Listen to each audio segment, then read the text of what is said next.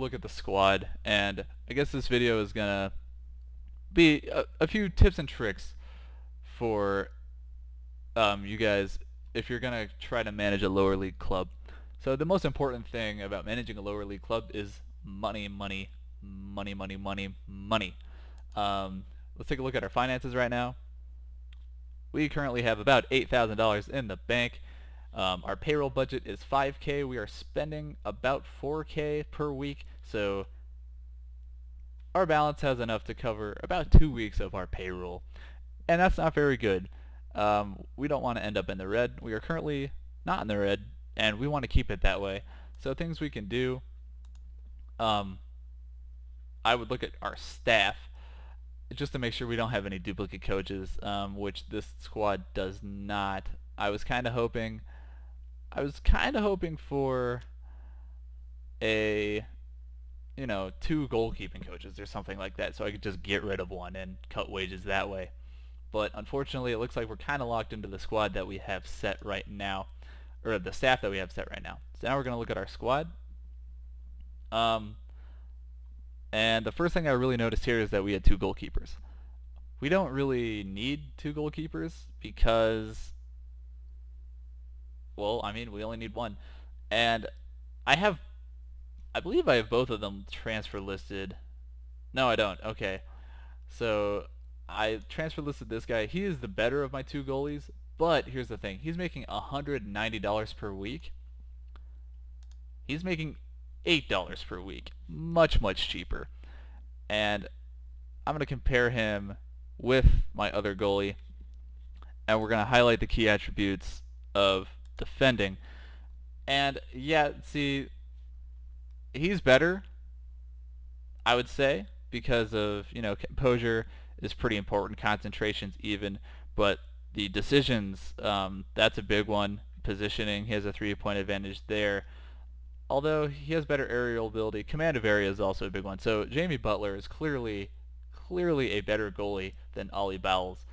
But is he better enough to warrant this huge pay increase when we are going to be strapped for cash? I don't think so. I think I'll take my chances with the $8 per week guy.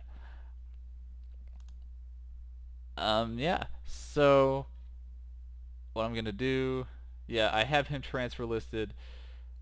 Everyone else on the first squad, you know, looks okay for now.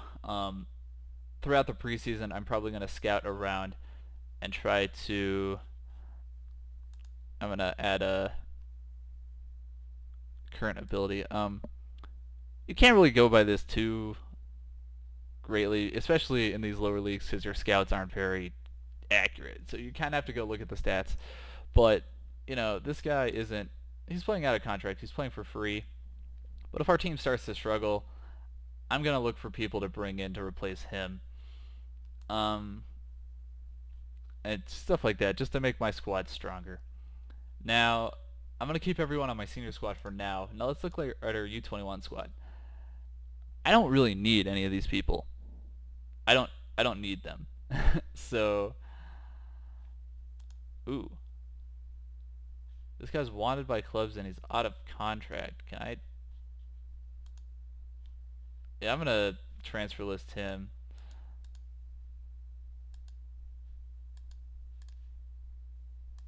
Actually, I'd have to sign him. Never mind. I'd have to sign him for a contract to get anything. But anyway, yeah. So I don't. A couple of these guys, yeah, it kind of sucks to let them go. Like, this guy's decent. He would probably play kind of well, but I don't use a lot of outside midfielders in my tactics anyway, and $190 per week is quite a bit of money for someone who's not even on my first team. So he's someone I want to get rid of. This guy, like, yeah, I have all these guys transfer listed, all the ones that aren't playing out of contract. And yeah, it's not that these players are bad, it's just I can't afford to pay this guy $230 per week. Like, I can't do it. You know what I mean? So I'm trying, and any transfer revenue I can gain would be huge as well. Would be very, very good if I could get some transfer income there. So that was pretty much my idea, or that's kind of my ideas going for that. I want to keep as few players as I can. Hopefully we can avoid a lot of injuries. See, this guy, it'd be really good to get this guy back. He's very solid. He'd be a good team captain. His mental attributes are very good. Positioning is very good. It's going to be great to get this guy back, but he's injured for 3 to 4 months, so hopefully we can avoid injuries. But if we do run into injury troubles, we could always try to get someone off of free. Other things to do with these grayed out players, kind of look through their stats and see if you can find anyone who can be useful. The one that I found that could possibly be something is this guy. He has good flair. His physical stats aren't that good, but he's only 17, so we could work on that. His strength is 1. That's a concern, but if we have him as a striker or an attacking mid, that's not completely crucial. But so flair, he has good determination, good creativity. His passing kind of sucks. I've been thinking about offering him a contract, and just kind of training him into something that I can use for my squad. He'd be a good sort of supporting striker with the good flair and the creativity. The flair and the creativity can help him get the ball forward and make good passes. I mean, yeah, these stats are shit, but a lot of these lower league players are shit. But I'm probably not going to end up offering him a contract. But yeah, just go through and see if there's anyone somehow that's really good. See, this guy, 17 natural fitness. His jumping is good. His balance is good. He'd be a pretty good ball. These stats, it'd be a decent ball-winning midfielder. I would think. Oh, his strength sucks. I didn't see that. But his other stats, I mean, they're okay. His marking is bad. His positioning is very bad. But, teamwork, work rate, his determination, bravery of 1. Okay, this guy's bad. Never mind. But yeah, just look through these guys and make sure that there's no one worth giving a shot on the first team. The tactics I'm going to use, I like running a 4-3-3, especially in these lower leagues, because basically we want to get our best strikers the ball forward and get them as many shots as possible. So I want them to play fast. I want lots of goals scored. Our defense is probably going to be bad, but you know what? That's okay. Also, if you play a more exciting style of soccer, or football I should say, so I know most of my viewers aren't going to be American, so I'll try to use the word football more often.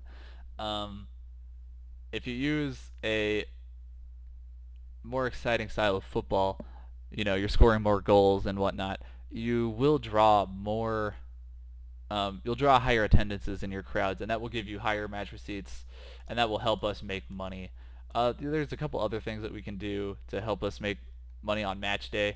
We could try to sign a high-profile player from that's played on the national squad of like a smaller country that really isn't that good, but he'd be a higher profile player just because he's played internationally. Stuff like that can help draw crowds to your stadium and give you more money.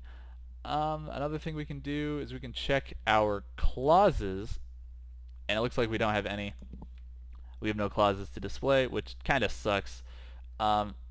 Some clubs will have outstanding clauses that you can sell for a decent chunk of change, especially for these lower league clubs. But unfortunately, we don't have that option. So yeah, that's about all I have for this video. I think I'm going to mess around in the preseason, kind of try to fiddle with tactics, see what works best with my squad, and look for players I can get on loan. That's also very important. If you can get players that can come and help your first team on loan and not pay them for that, that is huge. So that's something I'm going to be looking to do.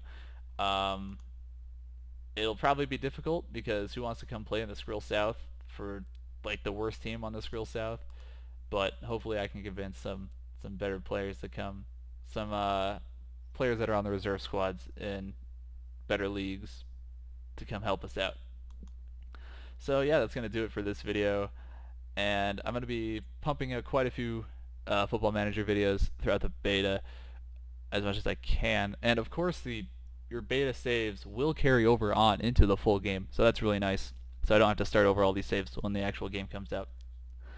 Another thing, just really quick, I guess my next video will kind of get my impressions of the game as compared to Football Manager 2013, because this is the first time that I've run the game, and I haven't really gotten to mess around with all the new settings. The layouts are a little different, but nothing too different right now.